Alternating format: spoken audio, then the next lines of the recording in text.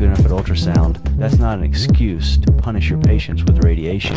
Get out there, ultrasound some hearts, some lungs, some IVCs. Let us know how you feel about it. Yeah, we can definitely do that, or we could be better clinicians and use our ultrasound.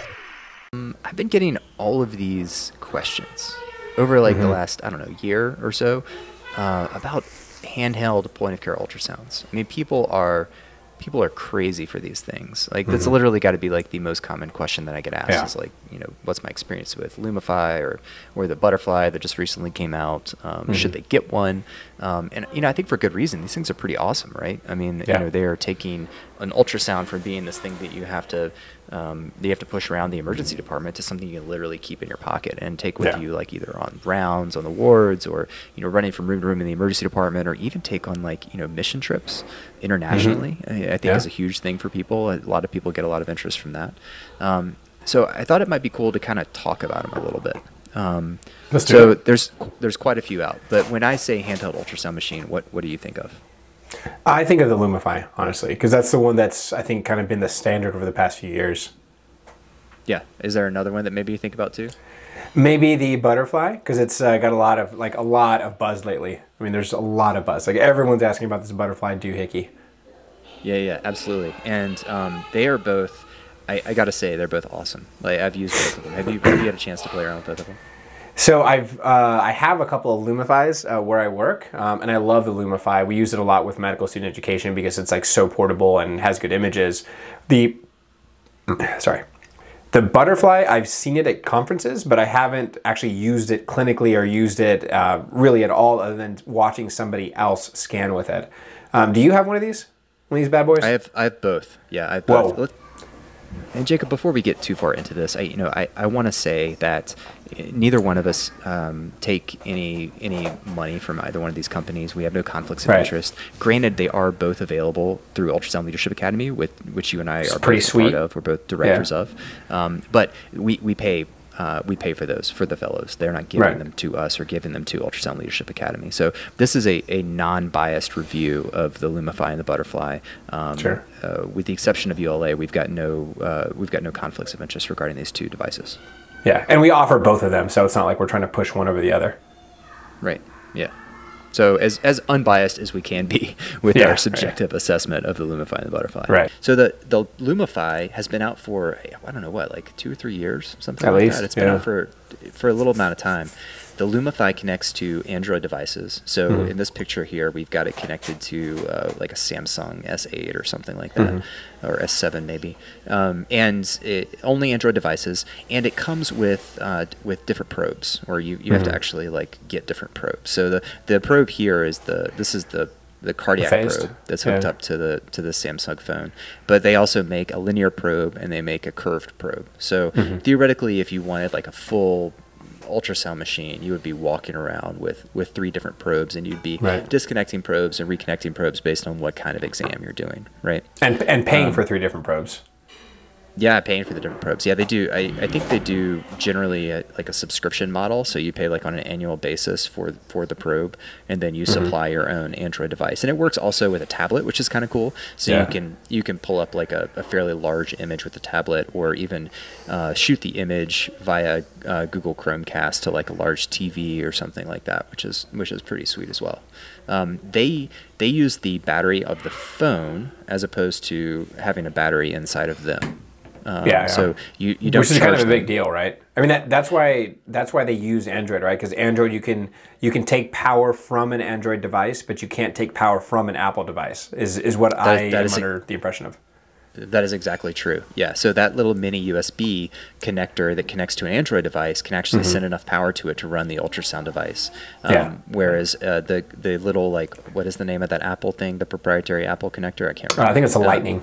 Lightning, whatever it is. Yeah. The thing that is not USB-C, that should be USB-C. that thing does not send power to devices. So So that's one reason that Philips has, is my understanding at least, that why they haven't come out with an iPhone compatible device, because they'd have to put a battery inside of the probe itself.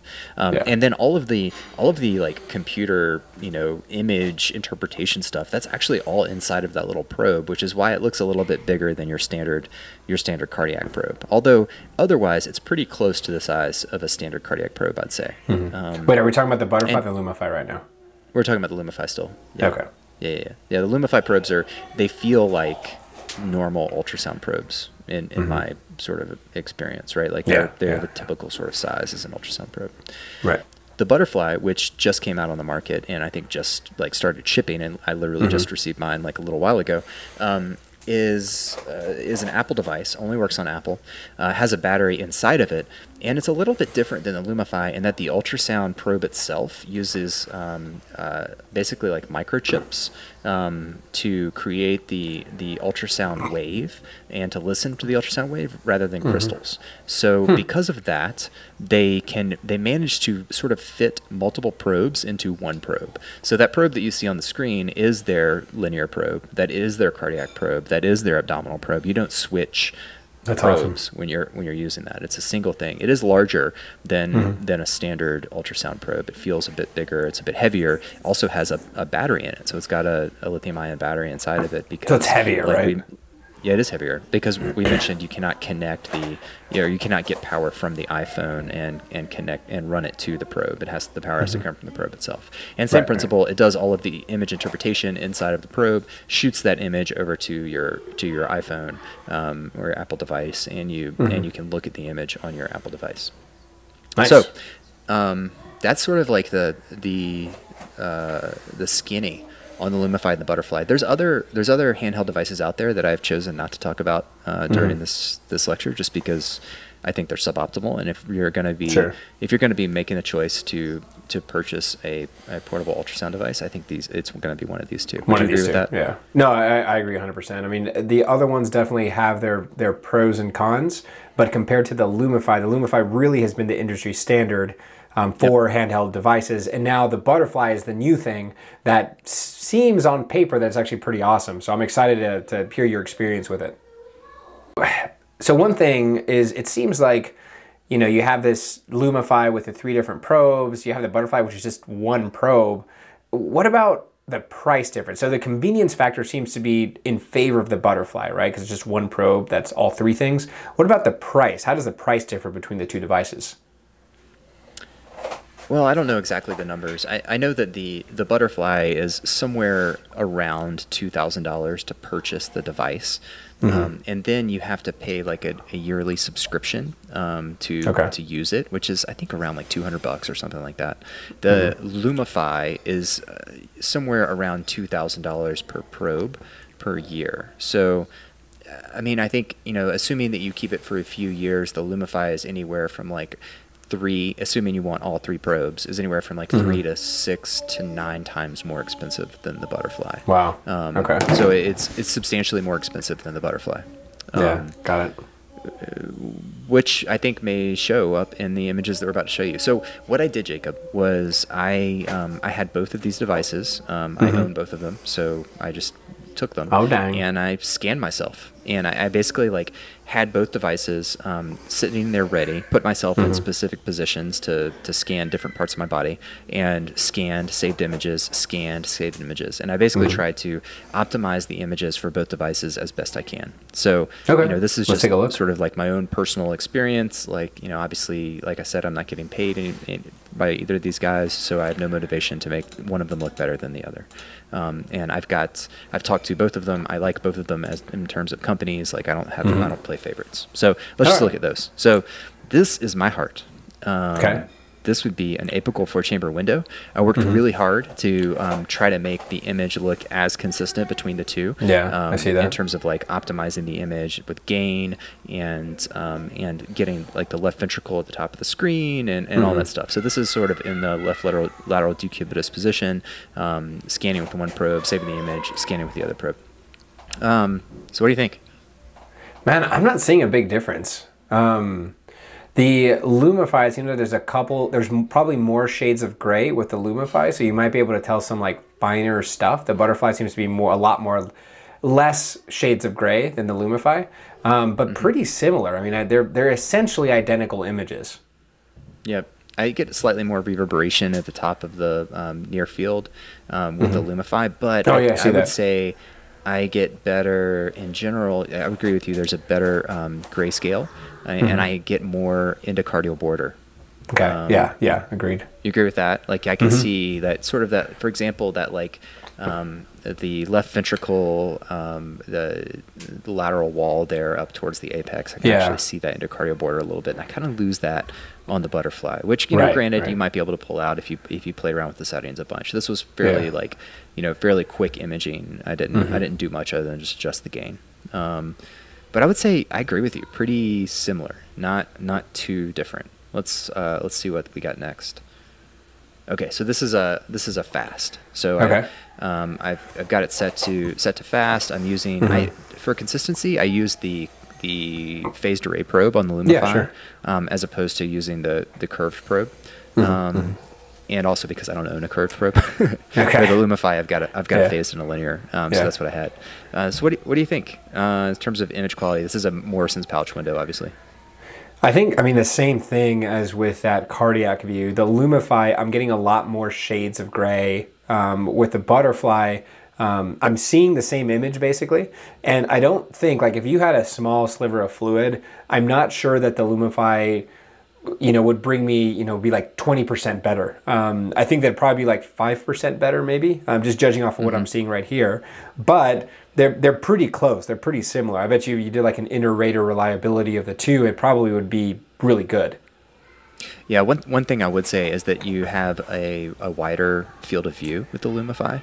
Okay, yeah, that's a good point. Yeah, that's a good point. I can see the diaphragm and the mirror image artifact above the diaphragm a bit better. And I can see all of Morrison's pouch as opposed to the Butterfly. I can only see part of it. So there might be a little bit more redirecting the Butterfly in order to see all of the structures that you need to see. But I would agree with you that the image quality is not substantially different. All right, so this is just a still of my carotid and part of the IVC. So this is starting to compare the linear between the Lumify and the Butterfly. So this is just basically I've disconnected the phased array probe on the Lumify, connect up the linear, and then on the Butterfly I just pushed the button to change over to the linear probe, and I took a quick look at my carotid. I mean, on the stills, again, they look pretty similar, but especially for the linear transducer, I'd really want to see how well it does in a clip, because the frame rate is super important when you're doing procedures, right? I mean, you want to have like a really high frame rate with procedures to be able to see, like, is it going to track your needle well, basically. Gotcha. So this is looking at my inner scaling. With the Lumify and the Butterfly, and this is a clip just kind of moving around a little bit. So here we've got the anterior scaling muscle. This is the middle scaling right here. Again, the anterior scaling muscle here, the middle scaling muscle here. So this traffic light right there, that is your that's your brachial plexus, right? And then right here is the same brachial plexus. You see that this is on the same side, this is in the same positioning, with what appeared on the screen to be optimized imaging as best as it could be, although looking at the comparison here, it does appear that the Butterfly is a little bit brighter. Man, I think for this one I'm gonna have to side more with the Lumify, because when you're right, the Butterfly, it's kind of, everything's kind of hazy, right? I mean, it's good, it's better than not having something. But if I had to pick between the Lumify and the Butterfly, in this case, I'd definitely pick the Lumify, because there's a lot more definition, there's a lot more difference between the fascia, the blood vessels, the muscle, and that's really important when you're doing such a delicate procedure as an interscaling block, right? On that Butterfly, the way that everything's kind of bright and everything's kind of looks a little more washed out, I feel, I mean, granted, I haven't done any kind of nerve blocks with a Butterfly, but I feel like it would be harder for me to track the needle accurately with the Butterfly compared to the Lumify. Next up, in no particular order, this is looking at my IVC, which is massive. It's well because hydrated that on the stay. hypertrophic cardiomyopathy. Yeah, And I got a pericardial effusion. What is up with that, man? Do you see this?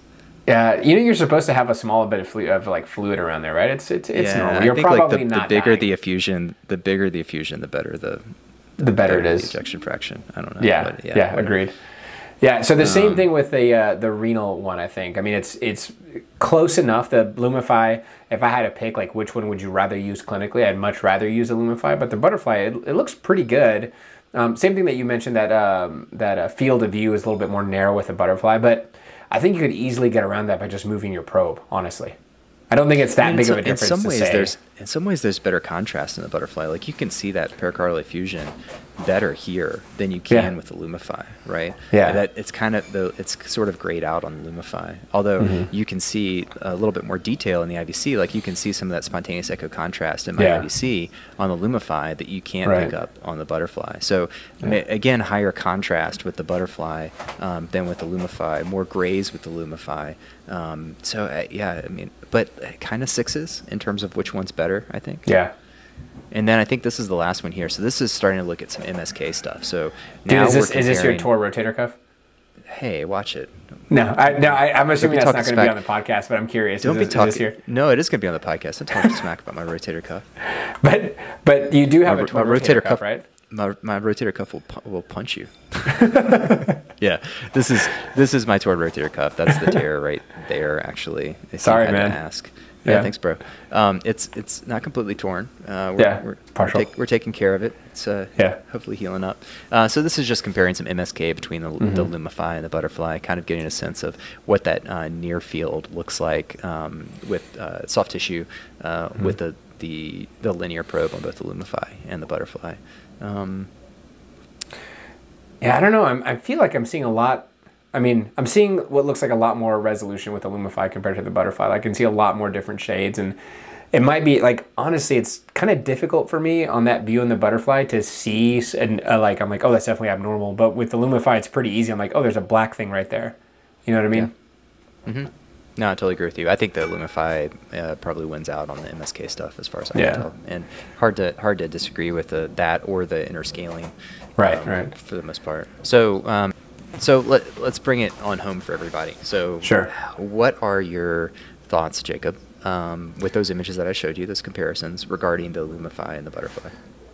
So here are my thoughts. So I think that if you have a hospital that's willing to buy you a machine, I think that right now the best consistent image quality is going to be the Lumify. The problem is that the Lumify is more expensive. So if you're having to buy this stuff out of pocket and you don't want to juggle around 2 to 3 probes, the Butterfly probably is a better fit for you. But understand that the image quality with the Butterfly isn't as good as a whole as the Lumify. It gets really close to the Lumify, but it's not quite as good. So for me, and where I work, I already have Lumifys. I really don't have a whole lot of need for the Butterfly because I already have a Lumify, which I think overall has a better image. If I had nothing and my hospital didn't like ultrasound machines and I had to buy everything on my own, I'd probably go with the Butterfly due to convenience and due to cost, even though the image quality isn't quite as good. I think that's a good summary. I guess the only thing I would add is I think what phone you have matters. Realistically, I don't want to carry around another device with these machines. So if I'm an Android user, I'm more likely to buy a Lumify, and if I'm an iPhone user, I'm more likely to buy a Butterfly, right? Okay. I think that makes sense. I think I agree with you though that if money's not it doesn't matter, right? If money is no issue, then the Lumify probably has better image quality. I think also if you're trying to replace your ultrasound machine, like if you're trying to replace the machine in your department, or you don't have a machine in your department, or you're looking for something to take internationally and use as a sole machine, I think it might make sense to stick with a Butterfly or stick with the Lumify. But if you've got a machine in your department and you just want something to throw in your pocket and have with you at all times, the Butterfly might make a lot of sense because it's just a single probe. You're not walking around between probes. You can realistically actually just put it in your pocket with your phone, and you're not carrying around a bunch of cables and a bunch of different probes, and it's very accessible. So I think they are both awesome, obviously. And I think there's probably different, use scenarios for each one where people might prefer one over the other. But I was just hoping to kind of like shed some light, because one of the biggest questions I've gotten is how good is the image quality on the Butterfly? Yeah. Not just because it's so cheap compared to all the other portable machines out there, but also because it's using new technology, right? Like this is the first machine that we've seen that isn't using crystals to obtain an ultrasound image. So hopefully this will be helpful for people. They can take a look and it can help them make an intelligent decision about what sort of machine they should purchase for themselves. I love it. Thanks, man. Sweet. Have you guys seen that new handheld ultrasound machine? Looks super cool. You mean the V-Scan? Wait, are you talking about the Lumify? No, guys. Stone is talking about the Butterfly. Where have y'all been? Hold on. Is that Jacob? What are you doing here, dude? This is ULA, not the Ultrasound Podcast. Yeah, I mean, taking my job at UK is not enough. Relax, Matt. Jacob's harmless. Look at that baby face. What were we talking about? I was talking about the Butterfly IQ and how it's about to change the world of ultrasound. Oh, yeah, and did I mention we're going to start offering it to our ULA fellows? That's right. Now ULA fellows can have their choice of the Philips Lumify and the Butterfly IQ. The Butterfly works with the iPhone and is the perfect complement to the Lumify, which works with Android. Now we can offer something to fellows with both platforms. Yeah, true, but the really cool thing about the IQ isn't just that it's 3 probes in one, or that it works with iOS, but like Lumify, it offers some really cool educational tools. Similar to the React software that allows us to scan and FaceTime at the same time? Yeah, similar stuff, plus an image storage cloud that streamlines sharing images between the fellows and professors. I think it's going to work really nicely with the remote education we're doing with ULA. We just ordered our first shipment, so we're going to go live with this as of, now. Yeah, those look pretty sweet. I definitely want to try one. Now, why was Jacob here again? Oh, yeah, about that. Dawson, listen, Stone and I need a little help, and you've been kind of tied up with owning a castle and all, so we thought we'd bring in someone who could help us revamp the ULA curriculum. Yeah, and nobody better than Jacob. You've seen his stuff on the Ultrasound Podcast, right? He's a pretty good educator. No, I think this is a great idea. I mean, I guess the curriculum is from 2014, so probably needs some updating. And who knows how much diastology and central line placements changed in the last 4 years. It's not that things have changed. Well, maybe a little. New research has come out. We've learned a lot better ways to teach, and in some cases, there are new scans to be performed. Yeah, for example, there's been fresh new research in renal and lung ultrasound, and some of the advanced cardiac numbers have been updated. Not to mention all the new blocks that are out. The Serratus, the Raptor, the Predator. The Predator? That sounds pretty sweet. No, Dawson, I was just testing you. Would be a good name, though. All right, so some cool new stuff coming to ULA. Number 1, ULA is offering Butterfly to the fellows. Number 2, we're bringing on Jacob Avila, a 5-minute sono and Ultrasound podcast to help us update the curriculum. But like everybody else, we don't have an infinite number of Butterfly machines. So if you're interested in starting up with ULA and want a Butterfly, make sure you tell us you heard this commercial and want the Butterfly. That'll help us save your spot in line. If you're not good enough at ultrasound, that's not an excuse to punish your patients with radiation. Get out there, ultrasound some hearts, some lungs, some IVCs. Let us know how you feel about it. Yeah, we can definitely do that, or we could be better clinicians and use our ultrasound.